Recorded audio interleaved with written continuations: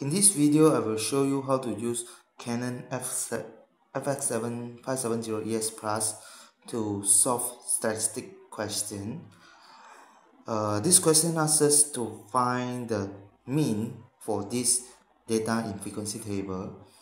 So I press mode, number 3 for statistic, number 1 for one variable, and this calculator allows you to find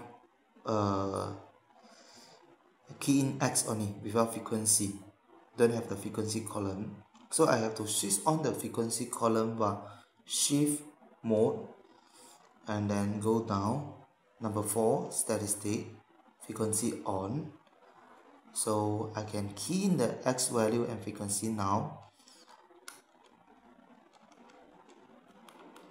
and then I key in the frequency,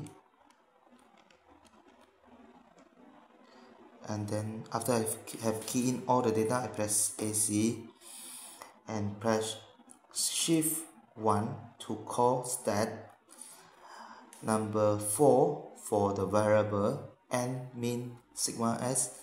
This is the sigma standard deviation for population, and this is the standard deviation for